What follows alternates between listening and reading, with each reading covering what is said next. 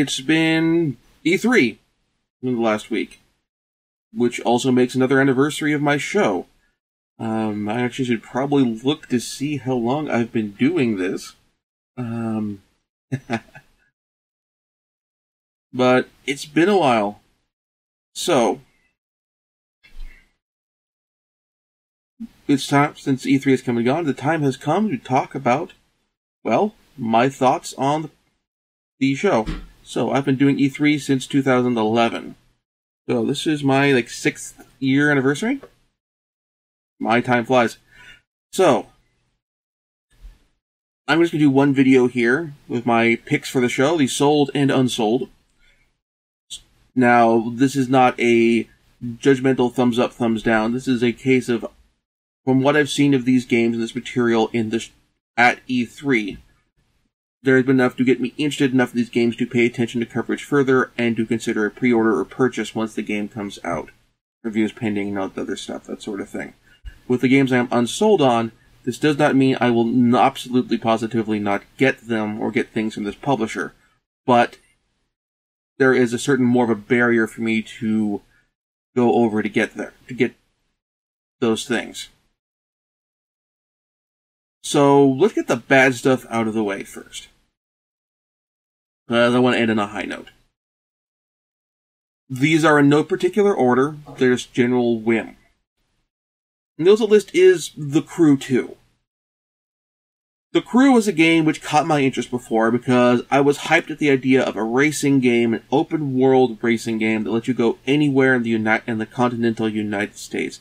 Yeah, you wouldn't get to race in Alaska and that sort of thing, but I was looking forward to the idea to basically being able to race in my home state, which is something that nobody's really done in a racing game before.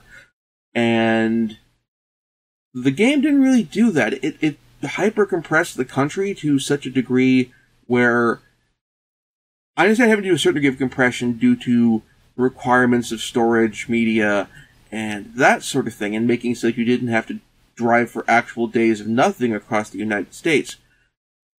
But on the other hand,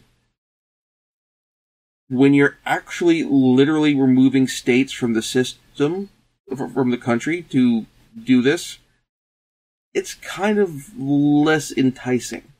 Part of the appeal for this is I get to race in my home state. Whether that's driving through the Cascades in Oregon or in Iowa, doing drag racing out there and muscle car stuff. And so I didn't expect major story progression in every single state, but I expected a race or two. Sprint through the Willamette Valley in Oregon, or something like that. I expected that my state would have a race or two. I expect if you're in the United States and your state was not represented there, that your state would have a race or two. But it was not the case, and I was kind of bummed about it, and I was actually significantly bummed by that. And The Crew 2, their response to this is basically, rather than putting more time into building a bigger United States, is we're going to do more race types. Not just with cars, but with boats and airplanes. Or airplanes, rather. I'm using the British pronunciation. And my response is, why do we need the airplane races? Boat races, maybe. But the airplane races seem a bit much. So, that failed to go over the hurdle of what my experiences were with the first The Crew game. It didn't get across to me, hey, we are actually going to live up to the promise of the first game and build a bigger country. Basically, a bigger environment for you to race through. I hope that the inclusion of planes does ultimately mean that yes, we actually will have a larger country for you to drive across, or fly across, rather, with the expectation that flying actually means something here. But we'll see. I'm not super hyped for it. I'm going to, if I pay attention to this game, it will be kind of in general passing if it happens to come up. Next up is Days Gone. Speaking of things from relating to Oregon, because Days Gone is developed in Sony Bend Studios out in Bend, Oregon, which is, I believe, Eastern Oregon. So the Crew 2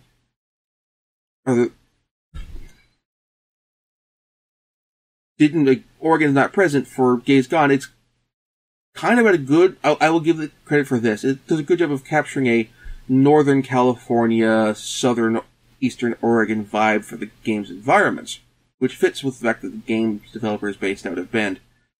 But we've had a lot of different takes on zombies lately.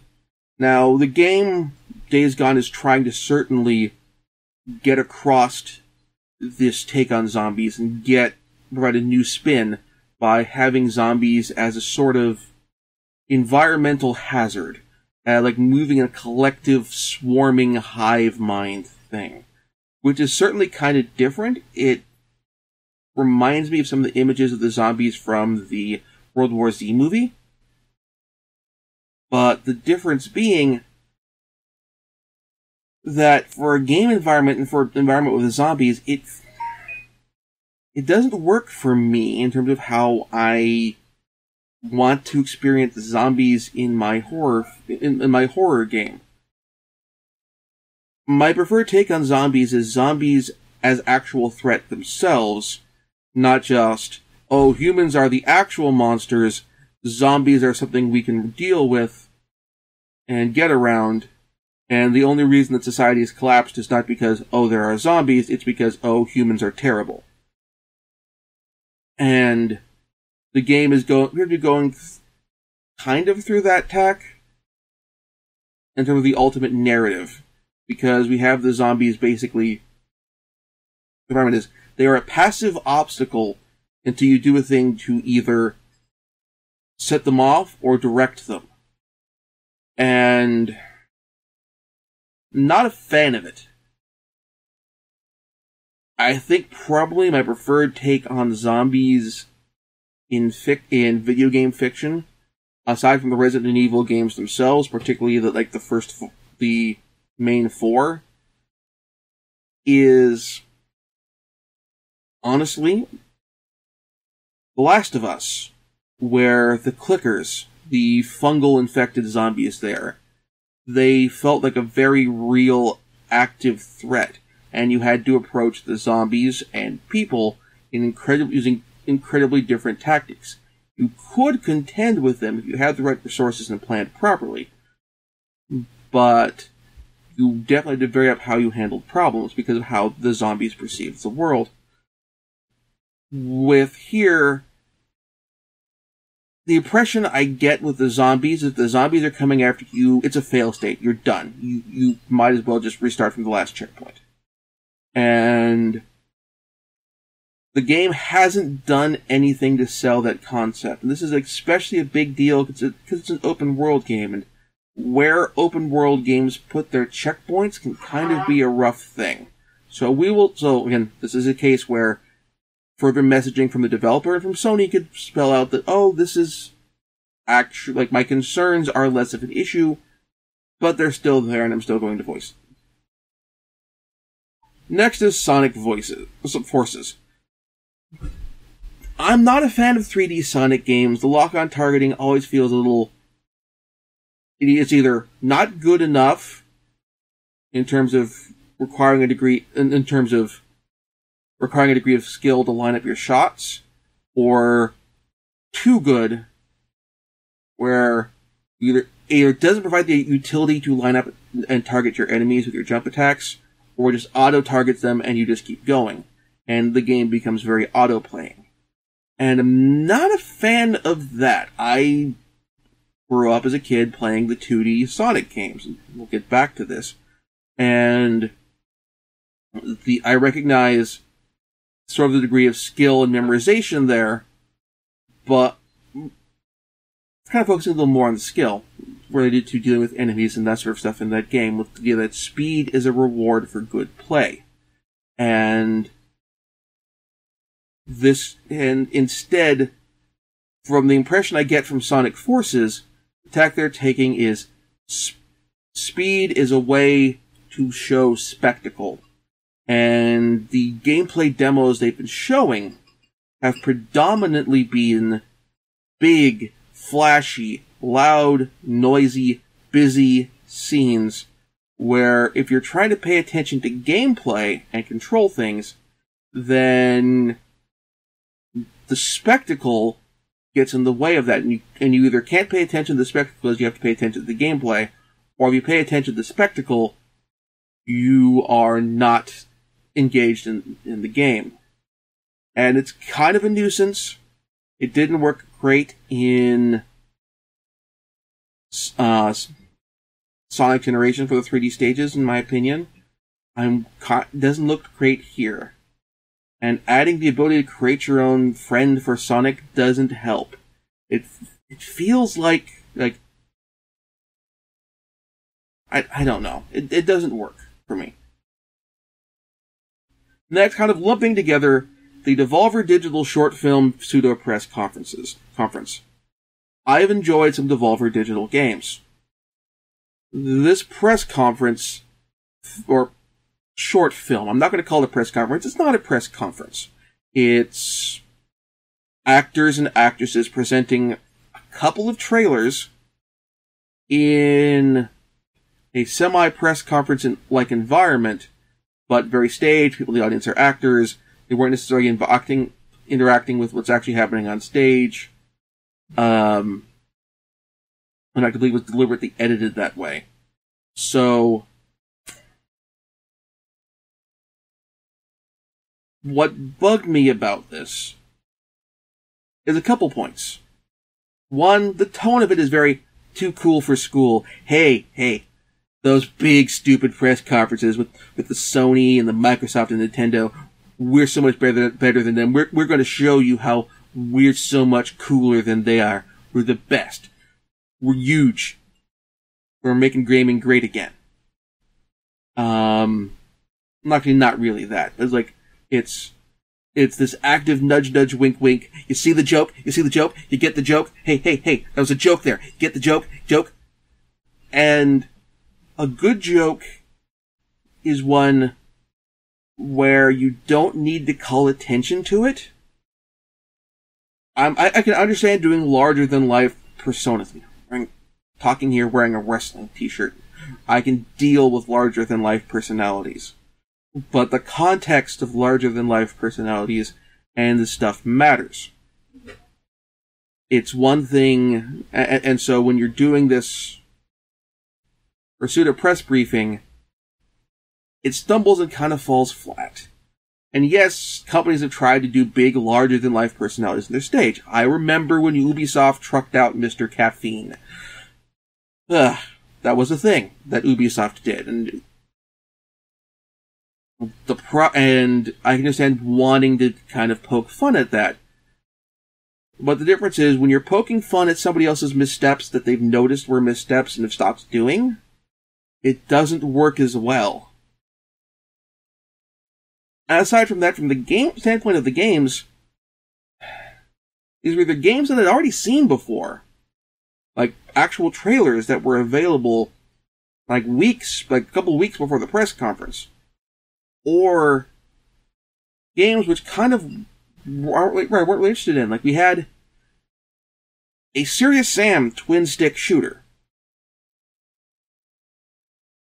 And when I saw this, the response I had wasn't, oh, hey, a Serious Sam twin-stick shooter. It's like, my response was, man, it's been a while since the last actual Serious Sam game. When are we going to get another one of those? Particularly with this increasing boom of the gonzo spectacle first-person shooter, that Wolfenstein is coming back. Doom is back. Wouldn't this be the time to bring back Sam? But we're doing this kind of very low budget, well, not necessarily low budget, but this pixel art inspired twin stick shooter. And much as that's nice, but where's the actual first person shooter? That's what I'd like to see. And finally, in the Unsold category is the variety of South Park games we got. It wasn't just we got the Fractured But Whole. We got a bunch of other mobile games and all sorts of stuff coming up from Ubisoft, and basically going, hey, we have the South Park license. Our last South Park game did really well. Let's make a whole bunch more of these. And there's a couple issues here. From a comedy standpoint, South Park can be really, really hit and miss. And this isn't just, depending on who else is writing, or if you put someone who's not Trey Parker and Matt Stone in the writing chair, even Trey and Matt can, really fall hard on their face. Like a freaking triple 720 somersault face plant screw up. And this is on their show. So, when you're dealing with a video game, and a lot of video games, if you're getting Trey and Matt really heavily involved in the writing process, this doesn't necessarily mean quality. And additionally, when it comes to characters to put at the forefront of South Park, Cartman's an antagonistic figure. He has always kind of been as an antagonistic feature, but from a marketing standpoint, he's been shoved into the Bart Simpson, Bart Mania role. And this has kind of come to the forefront for me, having been playing through Nintendo Power Retrospectives and seeing Bart Mania run wild throughout the 90s. And now we have South Park pushing Eric Cartman in that role and in the games. And the thought is, if you're doing a South Park game and you want to have a sympathetic character to push at your forefront, there are other people. And this is the part where my knowledge of South Park runs down. The Kyle is probably the biggest one to mention, because Kyle is the de facto protagonist of the show. And I wouldn't mind if it was Kyle driving at the forefront of the narrative here, but it's so very Cartman, and Cartman is one of those characters where the show really can either really do well or really fail. Really fail in a tone-deaf manner. But there's also a bunch of other characters. South Park as a show, again, it's very uneven, and can fail really spectacularly, and be really tone-deaf in a lot of really dramatic ways.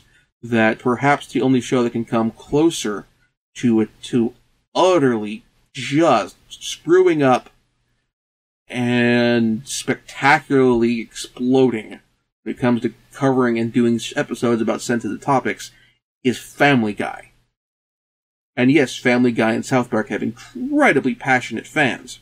In fact, probably by saying bad things about this, I will get a tremendous number of views and a tremendous number of hateful comments in the show notes, or in the comments below. I'm certain of that. But South Park as a show is something which can just really spectacularly screw up. And the games really need to kind of get across to that, hey, we're actually paying attention to this, and we're trying, because we're putting this out in a much bigger medium, to recognize where South Park has failed spectacularly in the past and try to avoid these atomic landmines while still having actual comedy. And I worry about this because there's just so much stuff coming out. And I remember all the South Park games for the N64 and the PlayStation. And I think we even got them for the Game Boy. And we got them for... I think we got a couple games for the Dreamcast. I'm pretty sure every system got a slew of South Park games, and they were terrible. And I see this happening all over again.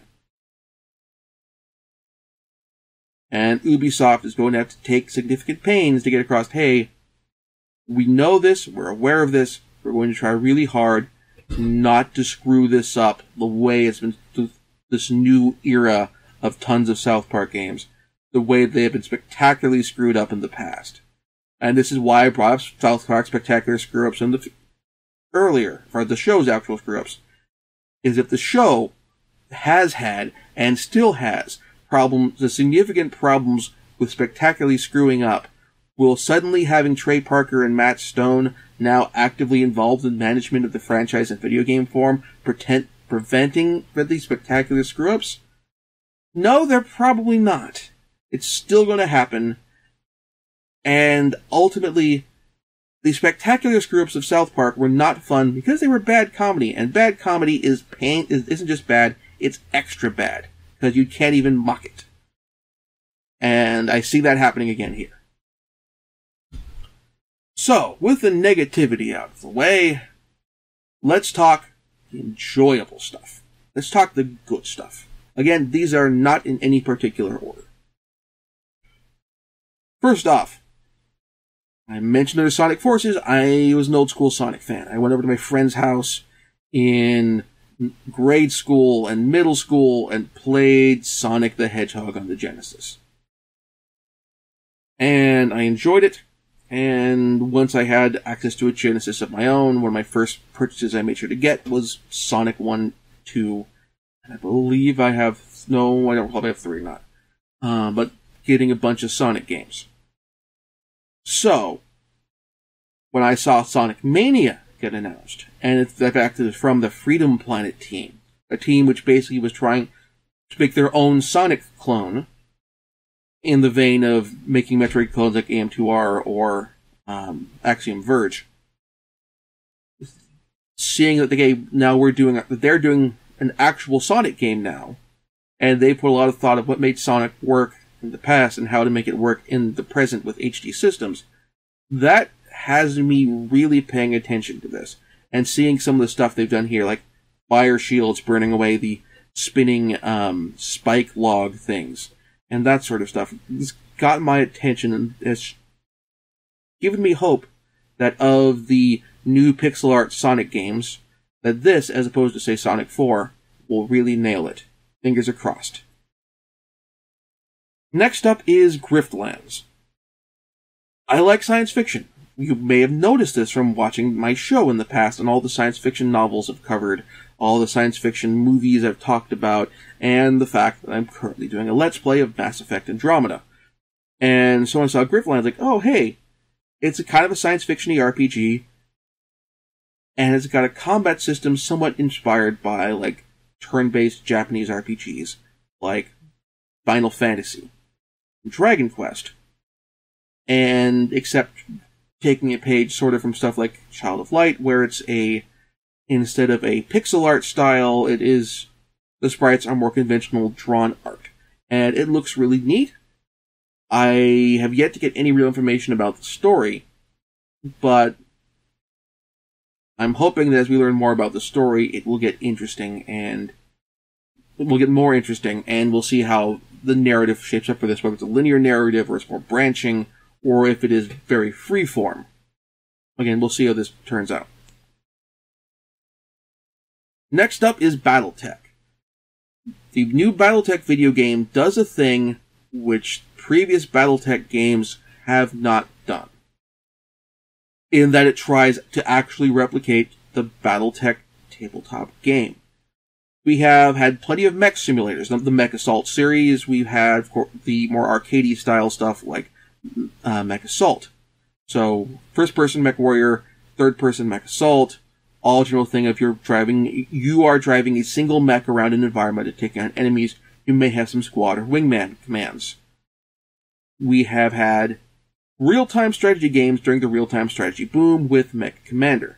All these games are really good and really enjoyable. And honestly, the BattleTech franchise has a really good, solid track record for putting out enjoyable games.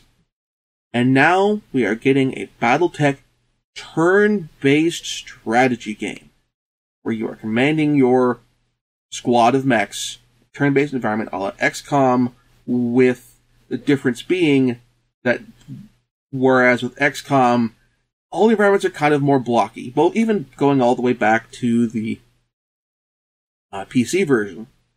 Here we have you have rolling hills, canyons, natural environments that you're moving your squad through, which is kind of, I suspect, where the barrier has come in with the mech warrior games and doing them turn-based, and or mech the Battletech games and doing this turn-based in the past, is handling cover and all this stuff in a terrain environment that is much more naturalized than what we normally think of in terms of the terrain for a cover-based shooter, and figuring out what counts for half cover or full cover when you're dealing with rolling hills as opposed to more blocky environments, like craters or an urban environment and that sort of thing.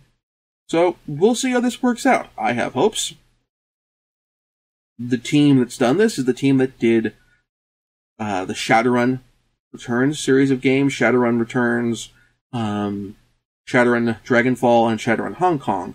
And those games turned out fairly well. Shadowrun Returns, narratively kind of weak, but had a good, strong mechanical framework for the other two games to build their narrative on. And we'll see how Battletech shapes up in terms of its story. And we'll wrap up with our two big AAA titles. First off is God of War. I've not been a fan of the God of War series in the past. They feel like the bad 90s comic of character action games, in the sense of that these characters are mean, and like Kratos is mean and angry and violent because being mean and angry and violent is cool. Like, say what you will for like Dante in comparison to Kratos. Dante cracks wise. Dante has a certain degree, has a setup in cutscenes of an ethical code. Whereas Kratos is like, whatever, I kill whatever gets in my way in order to get what I want, and I'll kill anyone, anything, anywhere. And Kratos in the new God of War, he's still angry, but he's mellowed. And it actually creates more interesting narrative potential. Because now, the story isn't, Kratos is angry, he's going to kill a thing. There's more involved, there's more narrative depth and weight to the story here, and I appreciate that. And it actually, because I like playing video games for the story, not just for the action. And I want to see how this turns out. Again, this game could do something spectacular to poop the bed later, but we'll see. It looks really good. It has set up a interesting world that is different from the generally gray and bland world of the first God of War games. Because like, there's like trees and lushness to Greece. Yes, there's plenty of stones and ruins, but there's stuff there. And original God of War games made Greece look, and for that matter, Mount Olympus, look incredibly bland. Finally, Wolfenstein 2: The New Colossus. I really liked Wolfenstein: The New Order and Wolfenstein: The Old Blood. They were interesting stories. The Old Blood was kind of a very pulpy story in the vein of the classic Wolfenstein games, but with that very world-weary tone that they'd set up for Blazkowicz in the original series, in the main game. And Wolfenstein: The New Order did some interesting stuff with the world building and basically doing the Men in the High Castle thing. And basically taking some cues from Philip K. Dick and Men in the High Castle that made it work. And I like to think the fact that Wolfenstein did well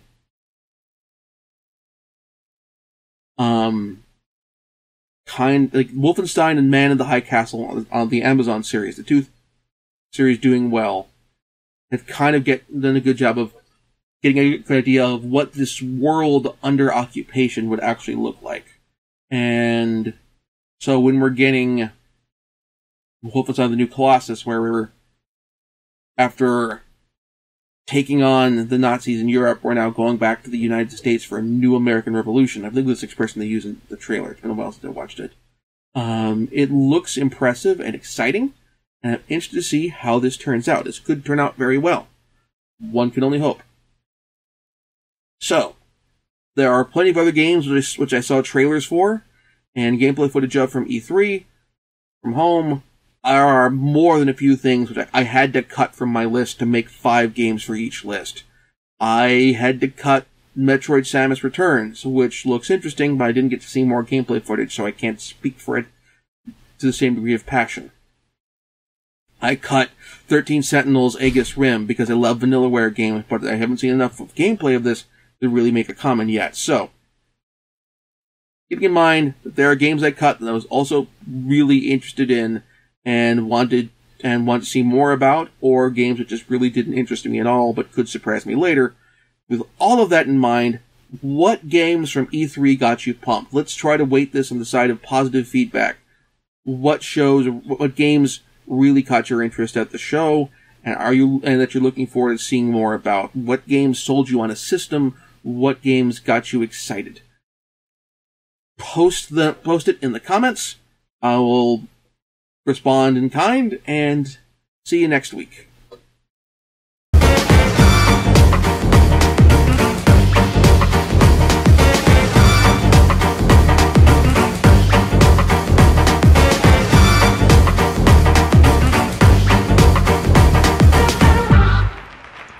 Thank you very much for watching. If you enjoyed the show, please like this video and subscribe to the channel to be notified when new videos come out. If there's something in particular you'd like to see me cover, or just want to get your name in the credits or otherwise help the show, please support my Patreon. Once again, thank you very much for watching, and see you next time.